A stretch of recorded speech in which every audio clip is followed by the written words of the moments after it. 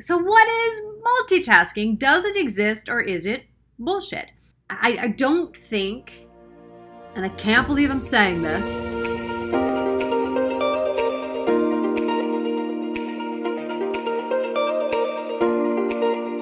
Hi there, Jodie Bentley here, actor, producer, and career coach. And today I want to talk about is multitasking bullshit? So I have to preface this by saying my husband and I have been in a debate for weeks now about multitasking and if it really exists. And he says that you cannot focus on more than one thing at a time. You're actually focusing. Multitasking is really I'm focusing on this thing, then this thing, then this thing, then this thing, but you're not focusing on all four at a time. That you can only focus on one thing at a time. So this statement completely triggered me because I pride myself on being a multitasker, and I was like, hold on. So we've been in a debate about it. And here's what I've come up with. Because look, I can cook dinner and listen to a podcast. I can walk the dog and answer a text while I'm doing that. I can drive and talk on the phone over Bluetooth. I can do those things. That's multitasking, right? But I can't write an article and listen to music. I need all my brain focused on that article or working on that character, right? I can't answer emails while I'm on the phone. It's too much of my brain feels split. I can't do that. I can't work on a scene and text someone at the same time, right? I need to focus on one or the other in that moment because the scene needs my attention. So what is multitasking? Does it exist or is it bullshit? So look, I think multitasking can exist with, I'll just say, like mundane tasks at once. Kind of like what I said about cooking dinner, listen to a podcast. You can easily do those things, right?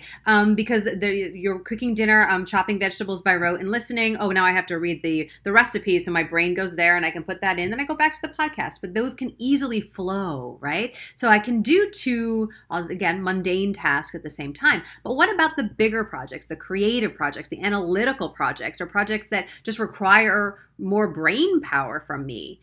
I don't think, and I can't believe I'm saying this, and I'm saying it on the record now, I don't think you can multitask those. I hate admitting my husband's right. I don't think you can multitask those. What I think it actually is, what I think the skill actually is the ability to prioritize. So let me explain this. Like if I have an hour to cook dinner, answer emails, and do a brainstorming session on, say, a title for a new product I want to launch.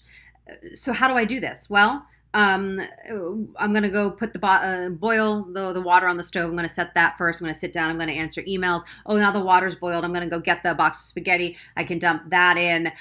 Great. I'm going to go back to the emails, wait for that to boil. I'm going to get the sauce. Right. You can go back and forth. I can go back and forth with that in my hour and prioritize the chain of events. Then, or if it's something I'm chopping vegetables to put something in the oven or whatever the dinner is, then it goes in the oven. Then I can sit down for 20 minutes and do a brainstorm.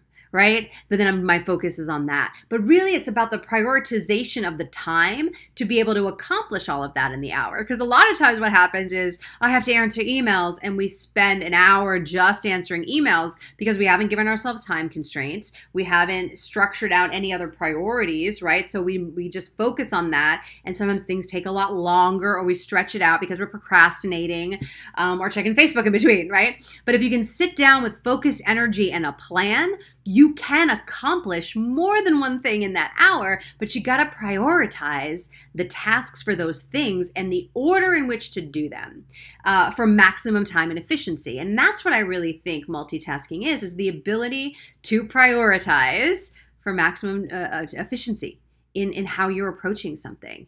So multitasking, I think it does exist for easy tasks. I think it doesn't exist for analytical, creative tasks that require more focused energy from you.